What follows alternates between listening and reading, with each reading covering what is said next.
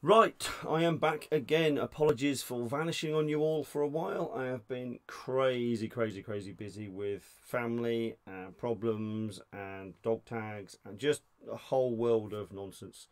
I will try and get back to making regular videos as quickly as I can. Now, I did just make this video 2 seconds ago, but my microphone didn't work, so I had to stop. So you'll sort of see this. What is it? Oh, sort of like an unboxing video, I think YouTube would call them. So it's already out of the packaging because I started, realised the mic wasn't working. Now I've started all over again. So I have picked up a Soldier of Fortune great coat. What am I talking about? It's not a great coat. What an idiot! It's a raincoat. And if I shrink me down, oh, not like that. Bum bum bum. There we go. Stick me over there. It's one of these jobbies. So, M1938 dismounted raincoat by K Canvas, or SOF as we know them, Soldier of Fortune. So, now when you get this, you'll notice a slight smell coming from the packaging, which is, you know, as I said, I just did this 2 seconds ago, and it's very faint, but it's very peculiar. It's like a combination of a mechanic's workshop that have too many tyres and piss. I mean, that's the only way I can describe the smell. It's very odd. Then you open the packet and yeah, it's not a great smell. It will obviously air out. You just leave it outside, and as soon as you start sleeping near bonfires and things, it will soon change its smell. But it does have a peculiar smell. But then again, it's rubber. It's treated rubber. It will smell. I don't think there's much you can really do about it. Although synthetic rubber, really. So it looks good as an overall view. Let me shift myself around so I'm a bit more. So the stitches are fairly big. They could have been a bit smaller, but without an original one to compare, we can't really tell. The seams. The top seam, the collar seam seems stuck down well. You know, the buttons are quite nice. The eyelets are a bit funky looking. They aren't really cut out at all. See the end where there should be like a hole? It has like a, let me see if I can stretch it. It has the material where there should be a hole still present. So the eyelets aren't great, but oh, in fact that eyelet, if you see, I don't know if you can see or not, yeah, there's a space just above my finger there where it's not been sewn. There's just a gap. So the bit that stops it from ripping isn't present. Oh, and we have half a button on the back. Oh, well, that's not very good, is it? Okay, so eyelets aren't great. Broken button on the back. Yeah, these eyelets could be a real negative on this, actually. I have a bad feeling about them. The rubber bonding all seems to be stuck down very well, though. It's okay. Well, for the material side of it, it's very good. Yeah, it has a nice, really rugged feel to it. Because some of those original raincoats, when you see them and touch them, they feel so fragile. Well, because they're really old.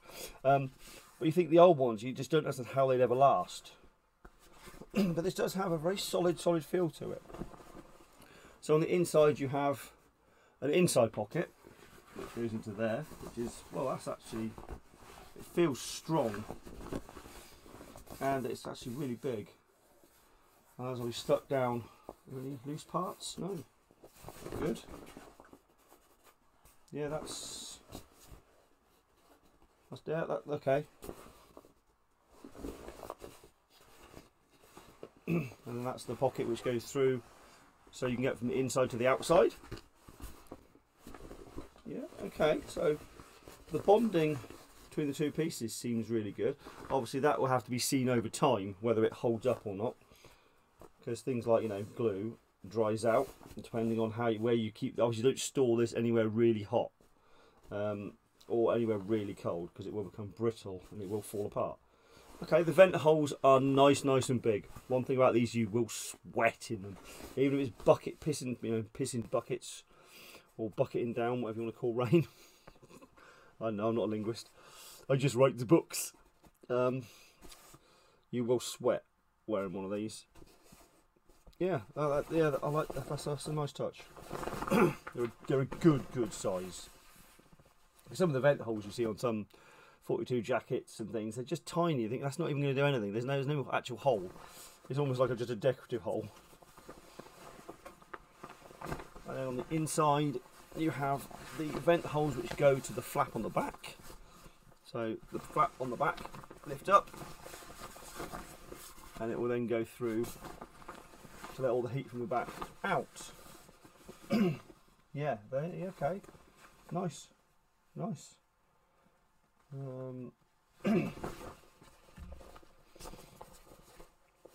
So on Soft's website, it does say in George, no it doesn't. In general, if you order your normal coat size, there will be enough space to wear the raincoat over something like a tanker's jacket. Now the key word there for me is in general. It doesn't really have much confidence in words like that. I think they need to be a bit bolder and say, order your normal coat size. I take a 42 combat jacket. Obviously this would go over a vest, a shirt, the 42 jacket with all the crap stuff in the pockets.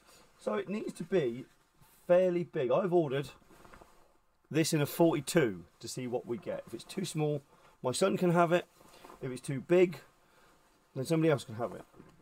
So let's see what we get. Let me step back away from the... Oh, let's make me bigger so you can see. Sorry. Let's zoom that in. Okay. Obviously, I've got a big thick fleece on, but then it's probably roughly about the same sort of size as a vest, a shirt, and a combat jacket. Oh, okay, the arms are a good length. Yeah, even rucked up, they're still at the cuff. Wow. Okay. Anyone will get in here with me? That's actually. Let me demonstrate with the mannequin. I can almost get it all the way around. Ah! Yeah, there's webbing all over the floor. But that's not a bad thing.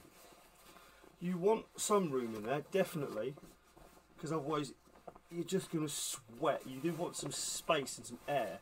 So maybe a touch on the roomy side, but I'd rather it be a touch bigger than a touch too tight. Alright, what's the chances of being able to do it up? So that would be there, that would be there. Let's see if we can do a button up. I really don't like the ice holes. What the hell? What? Are you kidding me? What the? Okay, I see a... I see a... Okay, we'll try and do that when it's off. Let me just pick a different one in case it's just that one. Or if they're all like it. Are you having a laugh?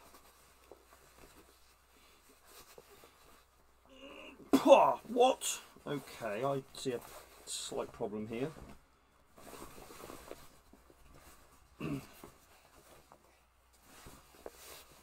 Oh, it goes on the bottom. Oh, I see. Yeah, see that snagging and pulling. Okay, well, it's a good fit. It's a good size. Only problem is you can't do it up. Why do the buttons not do up? Oh, Soft, what have you done? Right, let's start with the very top button. I know you probably can't see much of this. I'm sorry if all you can hear is rustle, rustle, rustle, rustle. It's quite loud. So the button is, the holes are just not big enough. I think we get it undone. What? Yeah, this is such a shame. What is going on? Honestly, this is... What the... I swear this isn't me. I do know how buttons work. What is going on? I don't know. I think Ben's, yeah, Ben's just bought one in the group. I'll have to ask him if his is the same. Or Ben, if you see this, can you write in the comments if your buttons are the same? Because honestly, I can't get this done up.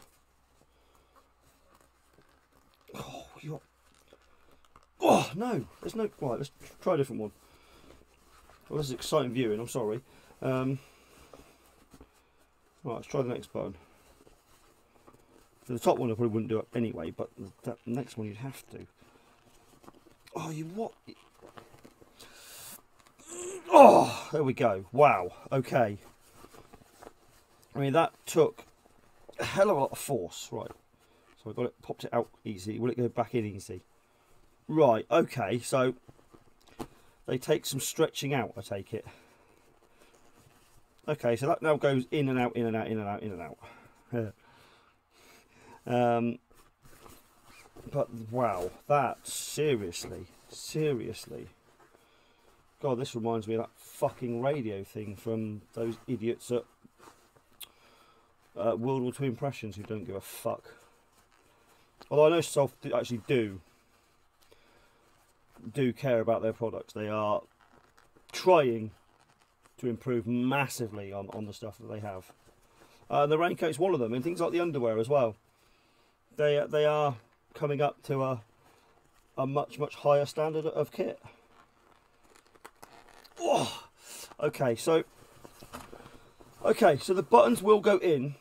They do take some serious work, as you can see by my expression. It looks like I'm having a shit. Oh, right. So yeah, right. Okay. So I don't know about the top one though. That's got dents in my thumbs. They do take some work. They will go in, and once you've worn the hole open, it will go in and out a lot easier. Okay, should you have to do that? No, not really. What else? Oh god, the label's horrific. Now, this is one of my bugbears. I mean, there is the label. It's all modern, out of the box, stock fonts, and it doesn't look anything like an original label. Not really. It's the same layout, just with modern fonts and garbage on it. It would take 5 to 10 minutes to copy the exact fonts and layout of an original label and make it look like one. I mean, the QMI one's just as bad. The labels these companies put on things, they're just well, the only word to describe it is they're crap.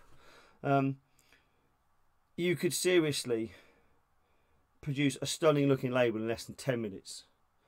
I mean, I know, because I design things on Coral Draw and things like that. It's so easy to do. Mind you, if you look at yeah, so now start. I might as well finish. If you look at Soldier of Fortune's latest catalogue and play Hunt the Mistakes, there are far too many. It's embarrassing. I mean, what's an unform? I assume they mean uniform. That's on there a couple of times.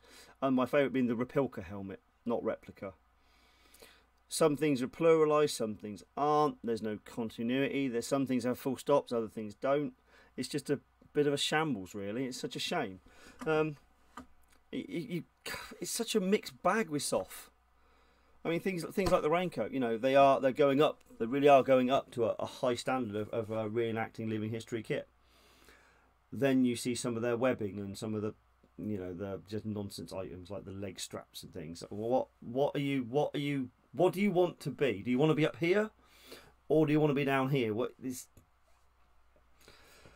I don't know. It's a real mixture. Or maybe that's what they're trying to do with the whole K canvas thing versus Soldier of Fortune. Maybe one is the premium range and one is the Tesco's blue and white lager cans. Unsure, and I don't know if they have a plan or if I've just stumbled across something for them. So yeah, the labels, yeah, the label could really do with being sorted out. Okay, I need to sneeze. Oh, for God's sake. Oh, excuse me. Sorry about that. So I take a 42 jacket, as I said. Now, one little touch I do like is the fact it's been stamped. Oh, you can't see where. There we go. Several times. There's two 42s at the top. They were stamped each other and a nice clear one underneath. Now, loads of original kit gets stamped several ways like that, especially when you see like the CS, the combat serviceable stamps and things like that. And no, combat serviceable has nothing to do with Soldier of Fortune. CS gets marked on kit once it's been back through the system, and it's either marked CS for can be reused, or it's, you know, written off and usually destroyed. However, odd bits do come up for sale that's, you know, got things written all over it, you know, do not issue, scrap, things like that. Every now and again you'll see something. If we have a quick look on QMI, because I have it open, we can have a look at their raincoat. Okay, so let's, does that enlarge? Oh no, we can do, oh really? Ah, there we go, that's what I wanted it to do. Hey, thank you, go away. Oh, that doesn't zoom in. Okay, fine. What? I can't see the next picture. Oh, for God, what kind of shit is this? Why can't I flick through them? Ah, next, okay. So they have much better sizing measurements. Yeah, see, that's good. You get an idea of exactly what you need. Yeah, soft. Yeah, you should definitely take something like that and adapt it to your measurements of your jackets, because it's one of those things you see it on the website and it says in general you should order this, but what's in general? With that you can go, right, okay, I need it to be, or my jacket sleeves are, and compare. Yeah, nice. Okay, so the collars are very different. Theirs comes to a quite of a sharp point, as soft is actually quite rounded at the tip. The colour, although we're looking at a monitor, so the colour could be slightly different, but this is a real nice colour. That looks a bit, well, grey and sort of washed out, really. Yeah, the vent holes are quite small. Yeah, pocket's fine. And again, an ugly label. The inside almost looks like plastic. That's, yeah, that's not as nice. Yeah, it looks like a vinyl. And again, what is this monstrosity? I mean, it just looks like some child drew it, laid it out in like something like Word. That's just, why all these companies using modern fonts? It's pure laziness. It really is. That looks like it's been like two stamps separated with a perforated edge. Yeah, that looks. Hey, rivets. This doesn't have rivets. If you look, there's no rivets. I know there's a couple of different types of raincoats, so maybe this is a different type, or that just he copied one that had rivets put on there by a different manufacturer. I don't know. Buttons are very brown as well. And again, that rear back flap with the vent holes underneath. Yeah, I mean, I think QMI's raincoat has been the #1 on the market for quite a long time. And if I'm honest, I think as long as the soft one holds up to being used, it's not going to fall apart when you keep it in a bag, or whether it gets wet or if you store it. As long as it holds up to being used, I think this will become one of the best on the market. I think it has the edge over QMI's. QMI's is a little bit cheaper. I think it's 110 euros. Yeah, 110 euros. Do they actually have them in stock? Because normally whenever I look on here, everything's out of stock. Size THE. What the hell is THE? Yeah, they seem to have everything in stock. Okay. So it's a bit more money, but then you've got to get it shipped over. So you're probably talking about 20 quid cheaper from QMI, roughly, at a guess. But don't like the colour. It looks very vinyl-y. The vent holes are smaller. The label's equally as shit. You will get the fit you want because the information's there. But I prefer this as long as it's going to hold up, which is, of course, this is untested. This is untested at the moment. Nobody knows how well this is going to stay together and how well it's going to hold up in the field. Obviously the broken button thing is annoying. The missing part of the eye hole is annoying, the thread. You know, the piece that stops that from ripping all the way up the jacket. And getting the buttons through the holes is going to be fun. Obviously I've done 2 and I've got 3 more to work and my thumb's already hurt. But it's a good looking thing. And how often do we stand out in the rain in these things, you know? Not as often as we should. Yeah, I'm not going to say blown away, because those little errors are just like a bit niggling. But it's still good. Should those errors be there? No, not really. I think these are quite new to Soldier of Fortune. I'm not sure when they started stocking these. But yeah, I'm quite impressed. It's taken a while to get a fabric and colour that was the same as the original. Yeah, and that's what I like about it. The colour's lovely. Yeah, and the fabric, it looks like an original. The QMI one looks a bit plasticky inside. So it was certainly the best. It was the best. I think this will overtake it. I think more people see this being used, being worn. I think Soft will sell a lot of these. Unless they all start falling apart in a few months' time, and in which case that will be bad. So, I have a whole... Well, I say a whole... I have a couple of other videos planned. Just throw that over him. There we go. The next one will be on who you are. And I don't mean who you are. I mean the unit you are in. Each unit has different identifiers. It has different markings. From the 501, 502, 506, everything from even the stuff they put on their face that everybody seems to like to do. There are differences between 501, 502 and 506. Nothing is difficult about any of this. It's just that extra level of attention to detail. I mean, cutting up a white t-shirt and having a strap around your arm or on the top of your helmet, or painting a white dot on your helmet. It's easy stuff. But it takes you from sort of, you know, here to up here in a couple of easy, simple steps. When I'm going to get a chance to do this, I don't know. I wanted to do it last week, and I've just been so busy. I probably will be dashing backwards and forwards to Oxford quite a lot, so that's going to eat up my time because my dad isn't well. So I will have to play it by ear, and I'm not even going to try and hazard a guess at when I'll get it done. But I can probably do a couple of other bits and pieces in the meantime. That will take a bit more thought, although a lot of it's written up for a book we're working on, so I can just literally read the draft copy of the book from the screen.